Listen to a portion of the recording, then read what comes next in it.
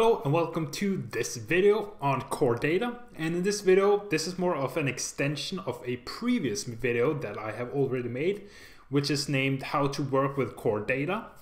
But in this video I'm going to hit on something that I did not on my previous video, and that is how to change core data.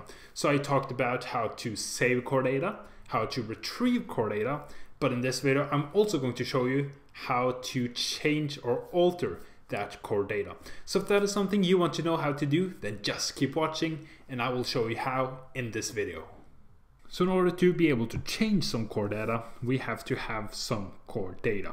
Now, if you haven't seen my tutorial on how to work with core data yet, then that is the tutorial that I would encourage you to watch first, because when you're done with that tutorial, you will be left with something like this. So first of all, you will have an entity named users with two attributes. Then you will have here in your view controller methods for creating new users, and you will also have a method for retrieving users. So if you aren't on your own project right now and have those two in place, or you're simply watching this in order to figure out how to do it, then I would encourage you to first of all get this in place, either by watching my tutorial or simply because you already have it. So now I am going to comment out this section that works on saving new users. So I'm going to comment out this and only leave the context and the app delegate. And then here I am retrieving my users. So as you can see, I have now run this and I have said print username. So I'm looping through all of the data in the core data, and then I'm checking for the username and I'm printing it out, and then I'm left with this. Now, as I said, if you don't understand this, please refer back to my core data video. So now in this video, I'm just going to focus on, you are here, how do you change, for example, the username? So right now I am looping through all of the users. I'm checking if there is a value for the key username. If it is, I'm passing it to this constant, and then I can and then here I can change the username. So for example, if I want to add the letter S to each username, I can do it like this. I simply say result, or whatever you call the single result from the NS managed object array. So result.setObject or set value, and then here you can set the new value. So I am simply going to say username plus S. So I'm going to add an S to each username for the key username.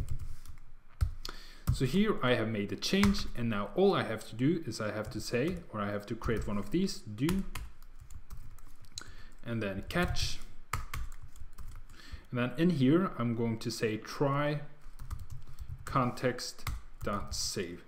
So here I am creating the new username, or I'm changing the username, and then in order for this change to be permanent, I save it. And I do this with a do catch, so that if it works, awesome. If it doesn't, then I'm going to catch the error right here. So now I'm going to launch the app, and nothing is going to appear yet because I am not printing it out. But as you will see right now, I'm making the changes, and then the next time I launch it, I'm going to print out all of the usernames. So now it should be saved. And then here I'm going to now say print username. And if I now run it, I should have all of the usernames that I previously had, only with an S on the end of the name. So let's see if that is indeed the case. So here and here you can see that is indeed the case. Now let's say that I only wanted to change Mike's, and I want Mike's to be equal, or I want to change Mike's username to the cool one.